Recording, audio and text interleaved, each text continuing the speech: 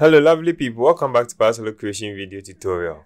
In today's video, I'm going to teach you how to design a wedding invitation in Adobe Photoshop. Okay, so I have seen that, or I have witnessed that, or upon my witness project that I have seen, more of them have been invitation card and a crossover and also a 31st night flyer. So in today's video, I'm going to teach you guys how I designed this wedding invitation in Adobe Photoshop. So without wasting much time, please like the video, subscribe to the channel if you haven't, and also comment below and share with your friends. So first of all, the first thing that I do if I get any contract like this is, first of all, I check the colors that the person is going to use. So the person said he's going to use a turquoise green, pinch, and a gold color. Okay, so with that in mind, I go to the internet. Okay, I go to a site like png.com, okay, and I'll say something like this. Okay, so turquoise green, pinch, gold wedding invitation. Then you'll get something like this. Okay, so this is one of the flowers that I downloaded, and also I downloaded this one. Okay, so I also downloaded this and a couple more to use, but at the end of the day, I'm going to use just few.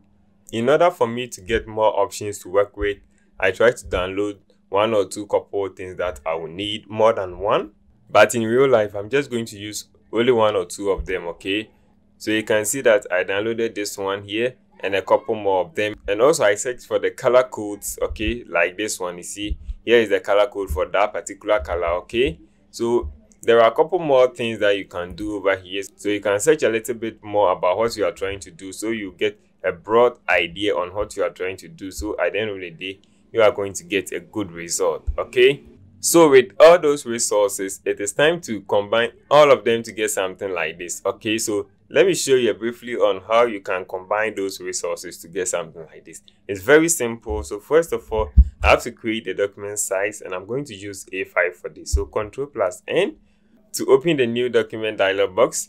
Then you can type in the size and you click on create, or you can just go and select A5 and you click on create. So with a new canvas like this, by the way, please, I'm going to leave a link in the description below so you can get these resource files and follow along with me. So first of all, I click and drag this one into Photoshop, and I'll wait for it to load, and then I position this one here.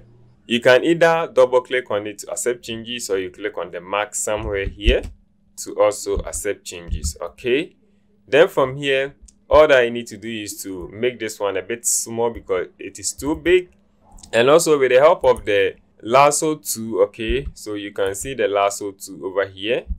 I will select that, and with that I'm going to make a freely selection, okay, around the shape that I want to remove. Then I have to right click and convert this one to a smart object, or rasterize a layer. I have to rasterize this layer, then Ctrl+X to cut that one out. Then I also hold Ctrl+Shift+V to paste in place, and then with the help of my move tool, I'm going to move this guy here, and I can also make it big as I want it. Then also I'll go back to my resource files, and then I'll click and drag this one into Photoshop as well. Then I'll click on this mark to accept changes, and with this one also I'm going to do the same thing, move this guy a bit up, and also with the help of the free lasso tool, I'm going to make a selection. Make sure you right click and rasterize the layer, Ctrl+X, Ctrl+Shift+V to paste, and then I can also move this guy here. Okay, so you can see this is what we did earlier, and this is where we are up to now. So I can make this one big and then show a bit less of this one, and I can do same here by making this one big and show less or tiny of it. Then when you are okay, you can select everything, Ctrl+G to group. You can name this one as your background, in short BG. You can also lock the background as well if you like to. Then I'll go to my resource files again, and I have this that I downloaded for different projects. So I'll click and drag this one here, and then I'm going to make this one small, and I'll double click to accept changes, and with something like this I'm going to make it small a bit, Okay, then I'll zoom in. So to zoom in, I'm holding down the Alt key and using my mouse scroll bar to zoom in and zoom out. Then from here, with the help of the ellipse or the shape tool, I'm going to use the ellipse one to draw an ellipse. That's circle. Hold down the shift key so you will draw a perfect circle. Then from here, I'll change the color of the fill from here to a deep green like this, okay, so that the text that I'm going to paste on it is going to come out well. So you can select both of them like this and align to center. Ctrl O to fit everything to screen. So from here, you see that we don't have much to do, only the text and the information that is going to be on this. So I'll just come here, click and drag everything. So I'm making a selection of everything and I'm going to click and drag this one here. And you can also hold down the shift key, so if the size is the same, it is going to put that in the center or where exactly the first one was, and then you get something like this. Okay, so let me move this one up, and you can also put the text over here as well. Okay, so you get exactly the same feel as the first one.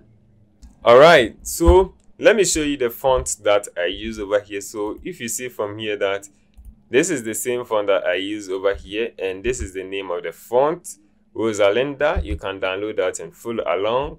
And the other font that I use is Open Sans, okay, one of my lovely fonts that I use on this channel. So it goes on and goes on and goes on, and boom, you get everything done. So this is how simple you can design a wedding invitation flyer. So you know, in December, January, people are going to have a lot of weddings. So having a variety or knowing how to go about this project is going to help you. It is going to help you get a lot of money, okay?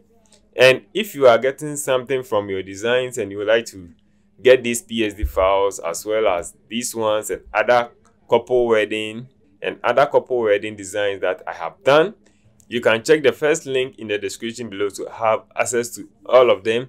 It is not just wedding invitations, it is plus more than 150 PSD files containing church flyers, especially crossover 31st. It's not every design that I do that I will come here to explain, or I'll get the time to come and do that. So you can also go there and you have access to all of them. It's a promo, it will end soon. If you join, you are going to have access to all my PSD files that I have designed so far, and you can also use that to earn more money, okay? So it's not recommended for everyone. If you are doing this for a hobby, no need to purchase that. But if you are getting something from your designs and you also want to invest in that, then you can check the links to get access to those as well. Thank you very much for watching this video. Please, if you enjoy it, please don't forget to give us. So without wasting much time, please. Alright guys, so that's the end of the video. Thank you very much for watching all the way to the end. I really appreciate you guys. And please don't forget to like the video, comment below, and subscribe so that you'll be part of this awesome family. Thank you very much. I love you all. Until next time, stay peace and keep creating. Never give up.